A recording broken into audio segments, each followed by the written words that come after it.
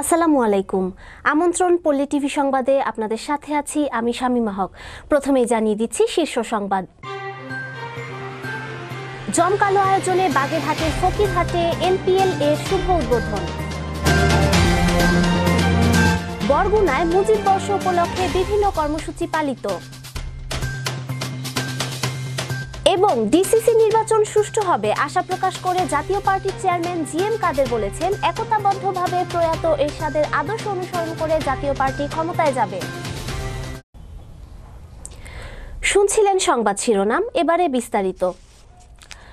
বাগেরহাটের ফকিরহাটের Lakhpur collegiate girls school মাঠে সকাল 10টায় লখপুর গ্রুপের পৃষ্ঠপোষকতায় অষ্টম ফরহাদ স্মৃতি লখপুর প্রিমিয়ার লিগ দক্ষিণ বাংলার সর্ববৃহৎ ক্রিকেট টুর্নামেন্ট এলপিএল 2020-এর উদ্বোধন ঘোষণা করেন ফকিরহাট উপজেলা পরিষদের চেয়ারম্যান স্বপন কুমার দাস। এ সময় বিশেষ অতিথি হিসেবে উপস্থিত ছিলেন লখপুর ইউনিয়ন পরিষদের chairman SM. Abul Hossain, Fakirhat model থানা পুলিশের অফিসার ইনচার্জ আবু সাইদ মোহাম্মদ খায়রুল আনাম সহ স্থানীয় গণ্যমান্য ব্যক্তিবর্গ। এবারের টুর্নামেন্টে 8টি দল অংশগ্রহণ করেছে। জাতির পিতা বঙ্গবন্ধু শেখ মুজিবুর রহমানের স্বদেশ প্রত্যাবর্তন দিবস ও মুজিব শতবর্ষ উপলক্ষে বরগুনায় কাউন্টডাউন স্থাপনা প্রাঙ্গণে প্রদীপ জ্বালিয়ে অনুষ্ঠানের শুভ উদ্বোধন করেন বরগুনা 1 আসনের সংসদ সদস্য অ্যাডভোকেট ধীরেন্দ্র দেবনাথ শম্ভু। শুক্রবার সন্ধ্যা 6টায় জেলা প্রশাসকের কার্যালয়ের সামনে আলোচনা সভা অনুষ্ঠিত হয়। আলোচনা সভায় জেলা প্রশাসক মোস্তাইন বিল্লার সভাপতিত্বে বক্তব্য রাখেন পুলিশ সুপার মারুফ হোসেন, মুক্তিযোদ্ধা কমান্ডার আলহাজ আব্দুর রশিদ মিয়া। এ সময় আরও উপস্থিত ছিলেন সাংস্কৃতিক, রাজনৈতিক সহ বিভিন্ন সংগঠনের নেতৃবৃন্দ।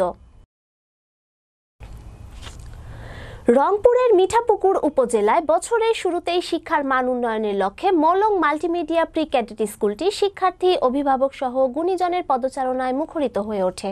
এ সময় বিভিন্ন প্রতিষ্ঠানের শিক্ষক ও বিশিষ্ট ব্যক্তিদের উপস্থিতিতে প্রতিষ্ঠানের সার্বিক বিষয়ে মুক্ত আলোচনা করা হয়।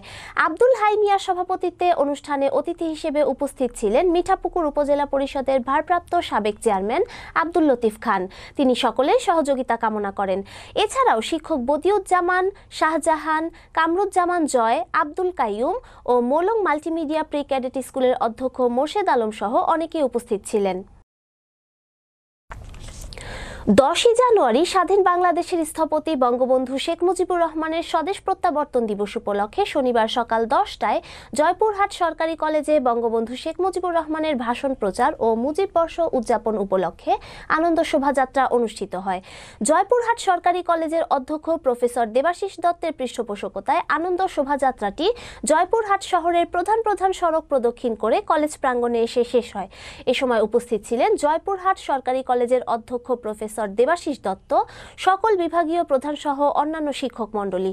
এছাড়া উপস্থিত ছিলেন জয়পুরহাট সরকারি কলেজ শাখা ছাত্রলীগের সংগ্রামী সভাপতি রাকিবুল ইসলাম রাকিব, বিপ্লবী সাধারণ সম্পাদক সাব্বির হোসাইন, যুগ্ম সাধারণ সম্পাদক মোহাম্মদ সুলতান, ইসলামের ইতিহাস ও সংস্কৃতি বিভাগের সভাপতি মোহাম্মদ শাহজাহান হোসাইন ও ছাত্রবন্ধু সাধারণ সম্পাদক মোহাম্মদ হুমায়ুন কবির সহ বিভিন্ন বিভাগীয় কমিটির সভাপতি ও সাধারণ সম্পাদক সহ অন্যান্য নেতাকর্মী ও সাধারণ শিক্ষার্থীরা। ডিসিসি নির্বাচন সুষ্ঠু হবে আশা প্রকাশ করে জাতীয় পার্টির চেয়ারম্যান জিএম কাদের বলেছেন, একতাবদ্ধভাবে প্রয়াত এরশাদের আদর্শ অনুসরণ করে জাতীয় পার্টি ক্ষমতায় যাবে। আজ বিকেলে জাতীয় পার্টির প্রতিষ্ঠাতা প্রয়াত হোসেন মোহাম্মদ এরশাদের কবর জিয়ারত শেষে তিনি একথা বলেন। তিনি বলেন, রংপুর এরশাদের ঘাঁটি। কাউন্সিলের পর আমরা রংপুরে তার কবর জিয়ারতের মাধ্যমে নতুনভাবে দলটির কার্যক্রম শুরু করলাম। এর আগে মহাসচিব মশিউর রহমান রাঙা, অ্যাডভোকেট সালমা ইসলাম এমপি সহ দলটির এমপি ও প্রেসিডিয়াম সদস্যদের নিয়ে প্রয়াত এরশাদের কবর জিয়ারত করেন। কবর জিয়ারত উপলক্ষে সকাল থেকে রংপুর বিভাগের নেতাকর্মীরা ভিড় জমান পল্লী নিবাসে এরশাদের সমাধি চত্বরে।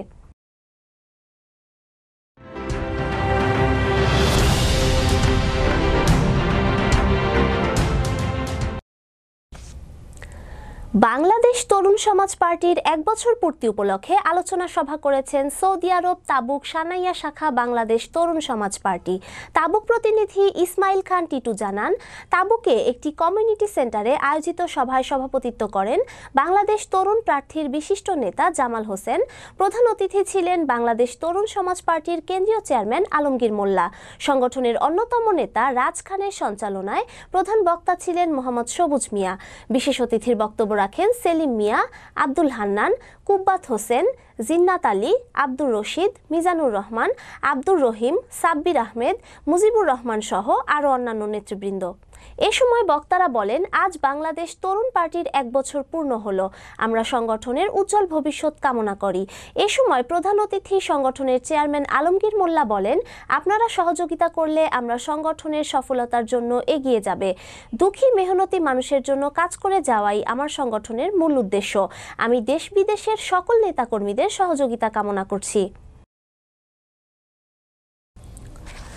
পল্লী টিভির এখনকার সংবাদ এ পর্যন্তই। পল্লী টিভির সর্বশেষ সংবাদ জানতে ভিজিট করুন www.youtube.com/pollitv। এছাড়াও ফেসবুকে লগ ইন করতে পারেন www.facebook.com/pollitv। এতক্ষণ আমাদের সাথে থাকার জন্য ধন্যবাদ সবাইকে।